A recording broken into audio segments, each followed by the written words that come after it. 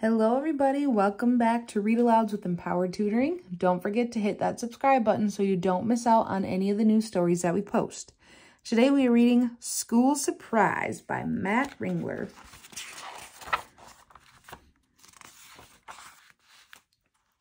Pack up to go home, said our teacher, Miss Wise, but before you get going, I have a surprise.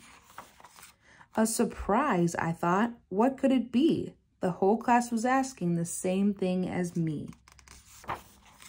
Tomorrow is special, I heard Miss Wise say. I could not wait to see our surprise the next day. Ray, Zach, and I are all just the same. We wanted to know before tomorrow came. Ray thought it was a holiday. I hoped for cake and pie. Zach said he'd bring in his pet frog. At least he said he'd try. The rest of the day, we imagined the best, and when we went home, I continued to guess.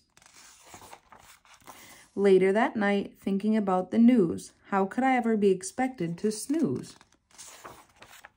I woke up extra early. Being late was not cool. I was so excited about going to school.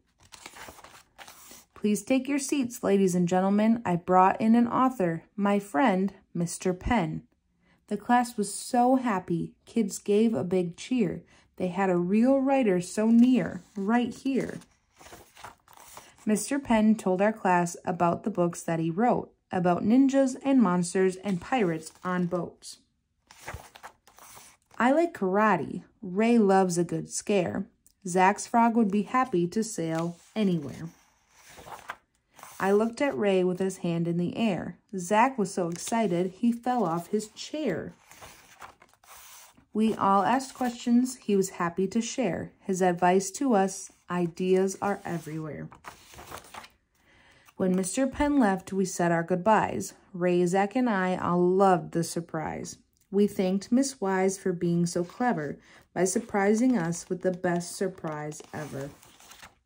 I remembered what Mr. Penn had said. Even if you're a kid, write down your stories. So that's what I did.